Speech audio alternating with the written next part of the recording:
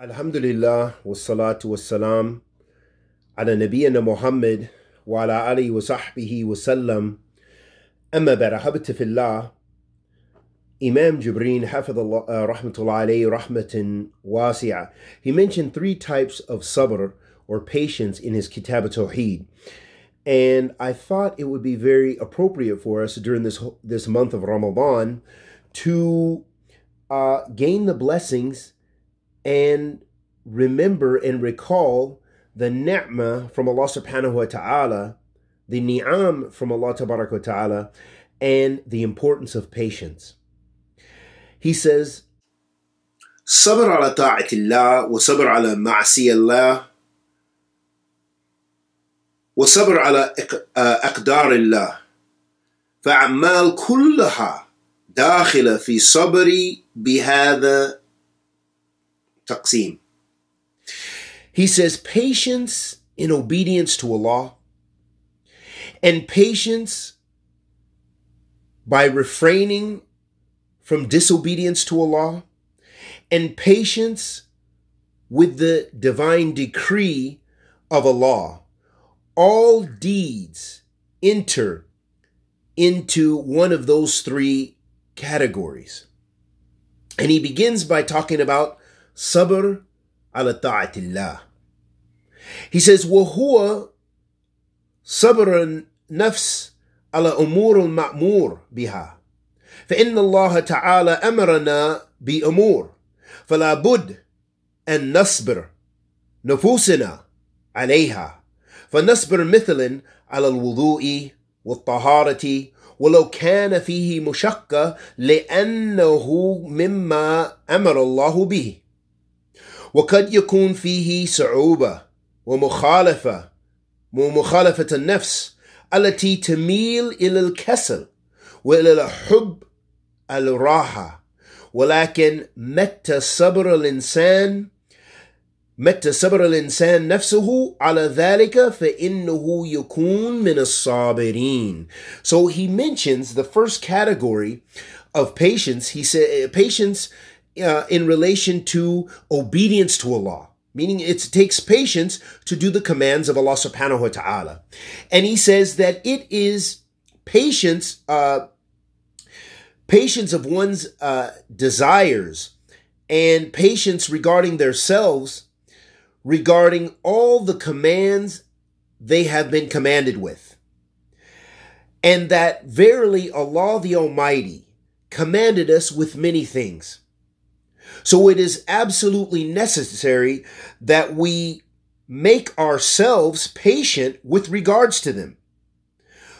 So, for example, we are patient with wudu, and we are patient with tahara, performing those acts of worship in preparation for worship.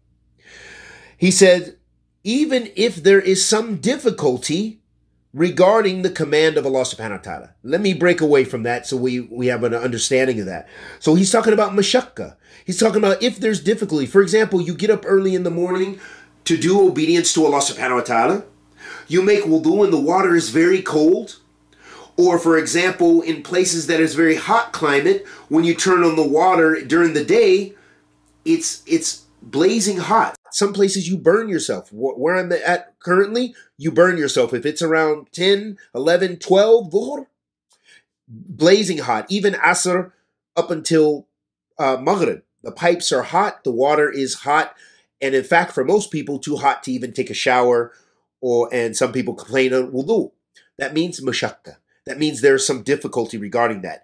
But however, being patient upon that difficulty and doing the obedience to Allah subhanahu wa ta'ala, this is the sabr the Shaykh is talking about. And he said, and even though that it is difficult for ourselves, difficult for our nafs, it goes against what our nafs want, that the person still adheres to the commandments of Allah subhanahu wa ta'ala, even though there's their own soul or their own desires encourage them or entice them with laziness and the love for comfort. However, patience, a person's patience with his own desires upon this makes them from the sabirin, makes them from those who are patient. Then he mentions كذلك صبر على إداء الصلوات فقد يكون الذهاب إلى مساجد ثقيلا على نفس وقد تميل النفس للنوم أو راحة في البيت ونحوه ولكن متى صبر الإنسان عد من الصابرين. So he mentions another example. He says, likewise, patience in performing the 5 daily prayers. This requires patience. All of this is patience in ta'atillah, and patience in obedience to Allah. So he says, it could be that there's some difficulty for a person to go to the masajid, go to the places of prayer. It could be thaqil, it could be heavy upon them, heavy upon the nafs. You're busy, you're doing your work, you're doing your schoolwork, you're at work, you're doing your job, whatever the case may be. You're with family, you're watching a documentary, whatever the case may be. It could be thaqil, it could be difficulty. There could be some mashakka, some difficulty. And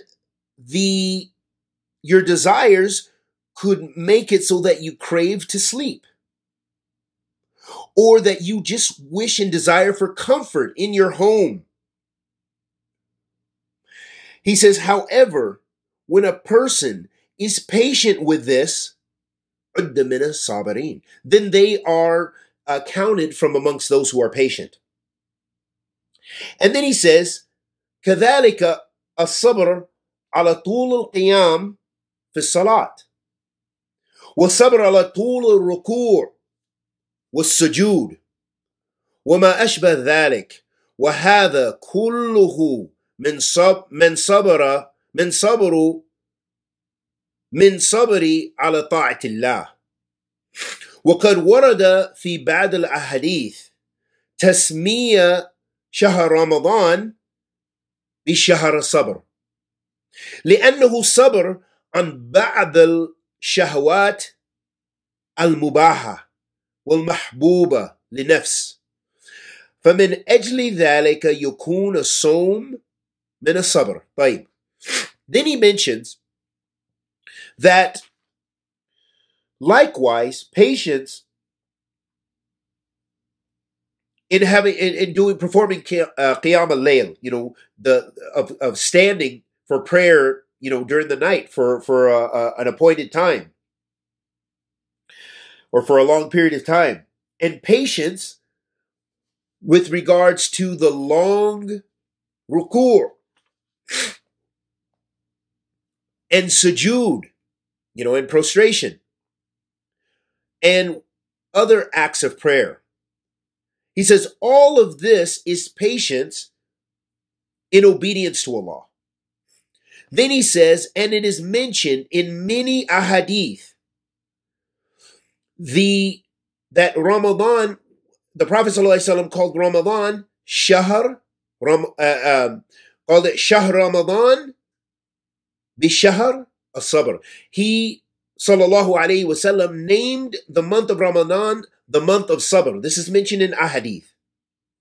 And he says because it requires that a person is patient with some of their desires that are mubah, that are permissible. Of course, it's permissible to eat, it's permissible to drink. In fact, you must. And those things which are beloved to yourselves, those things that are beloved to you. You enjoy many activities that you give up when you're fasting. And he said, and just for this reason, patience is from, fasting is from patience. And the last example, then he mentions about Hajj. And Hajj is also from patience, because there is, difficulty and striving in order to be obedient to Allah subhanahu wa ta'ala with regards to that. And he says, likewise, giving the zakat and spending on the wajibat, on those things that you have to. When you have a family, and if you have a big family, you have to spend on them. And that's, that can be mushakka. It can be difficult. Maybe you want to incline towards a vacation. You want to incline to do this, but you've got children to take care of. You've got wives to feed. You've got things to do. You've got parents, elderly parents you need to take care of, or whatever the case may be. You have the wajibat. وَمِمَّا رَزَقْنَهُمْ يُنْفِقُونَ. And from what we have provided, they give. This is Ahli Iman. And so with that being the case, ahabati fillah, it requires patience. That's a type of patience. May Allah bless us to be of the Sabirin. Ameen. And he says, and also in giving the zakat, which is a duty upon those who have the means, and then the time, hawlu alayhi al-hawl, that they've had that, possessed that wealth for 1 year, if you're from Ahl zakat. And he said, all of it is from sabr, patience, in obedience to Allah.